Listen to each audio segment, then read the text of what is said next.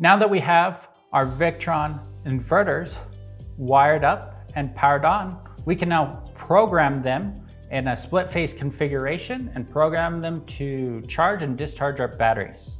All right, I got VictronConnect here on my laptop.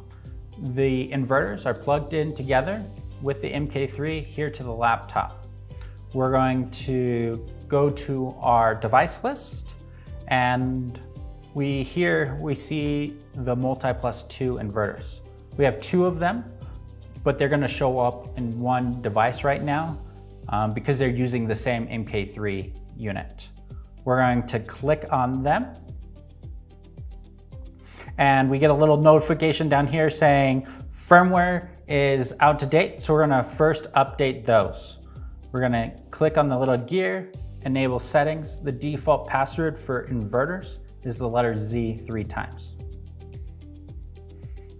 We're gonna click on the 3 little dots up here on the right, go to product information, and here we can update the inverter. Looks like the latest inverter firmware currently is 508. So we're gonna update the inverters to that.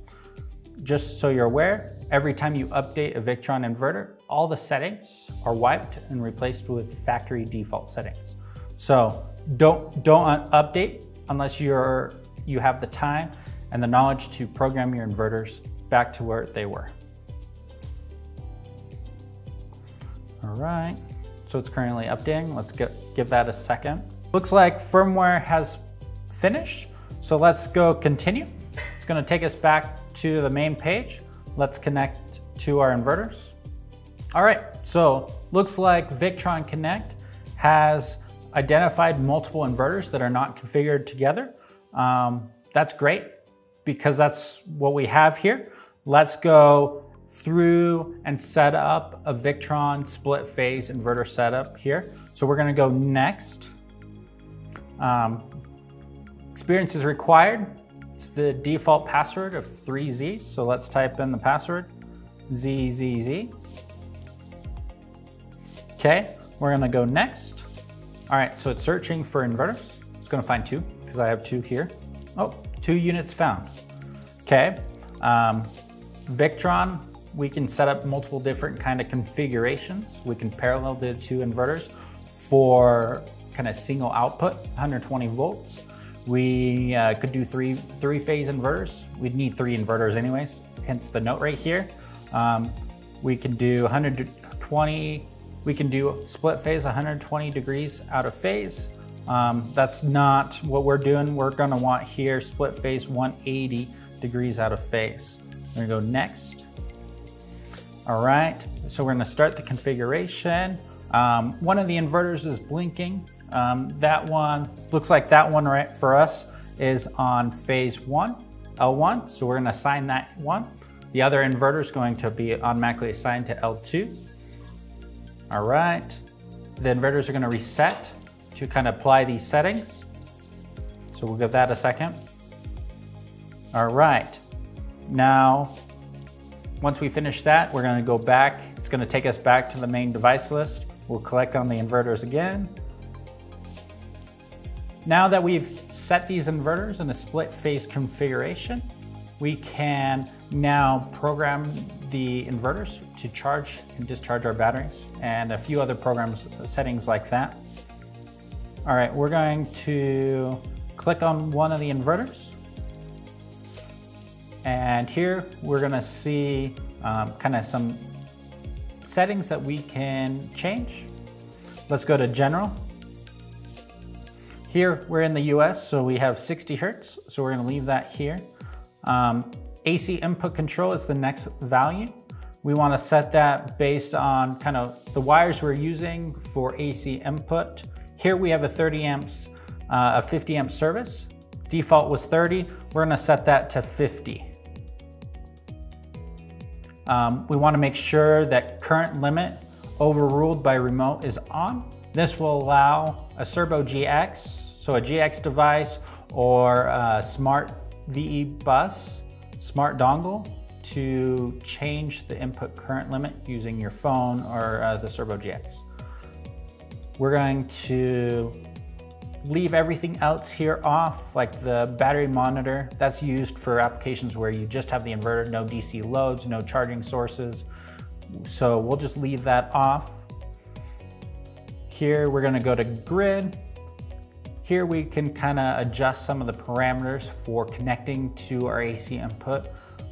This system's gonna be in a RV where we have a generator, so we're going to turn off UPS function. This just allows the generator to connect faster and use it a little bit faster and more often, because the generator is just not always 100% output, uniform output. We're gonna leave everything else kind of default here, and then we're gonna go to inverter.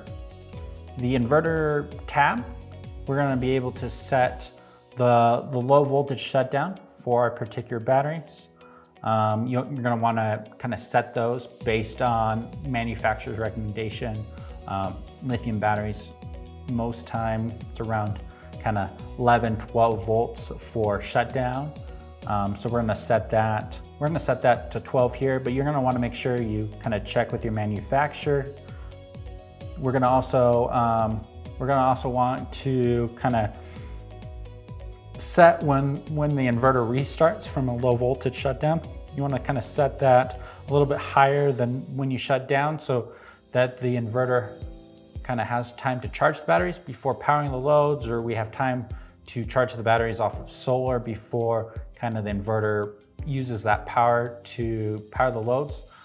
If you do it too close, that can potentially cause a situation where we charge the batteries, power up our loads drain our batteries, and we just have an endless cycle of shutting down and turning on.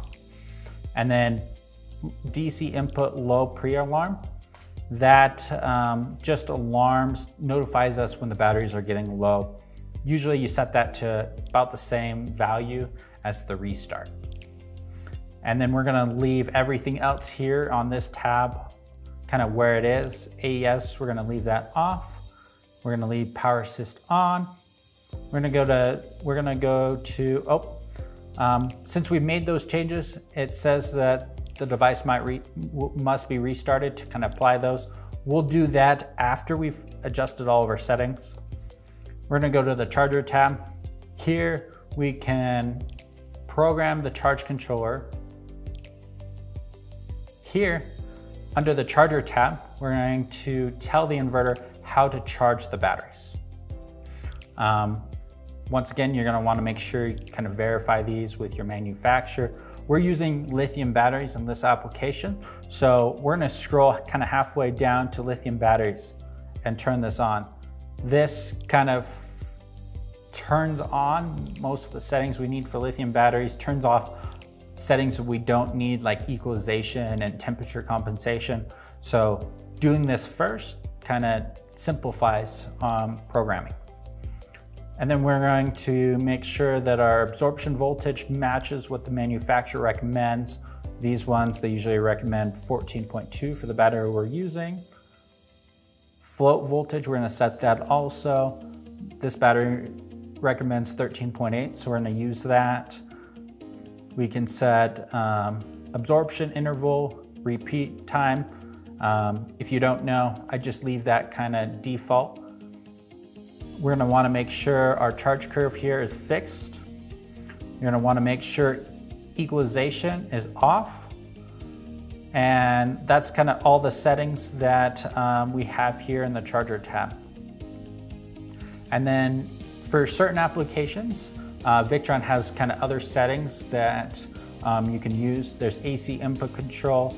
This is designed for applications where you might have the grid all the time, but you don't want the inverters connected to the grid at all times. So you can kind of set it at a voltage or a state of charge where it connects to the grid and then disconnects when the battery is fuller, to kind of help you save on electricity costs. One thing to kind of take into account with AC input control is when you're using this, the grid is physically disconnected internally in the inverter. So if you have a large load, if you overload the inverter, it takes time for the inverter to sync to the grid to connect.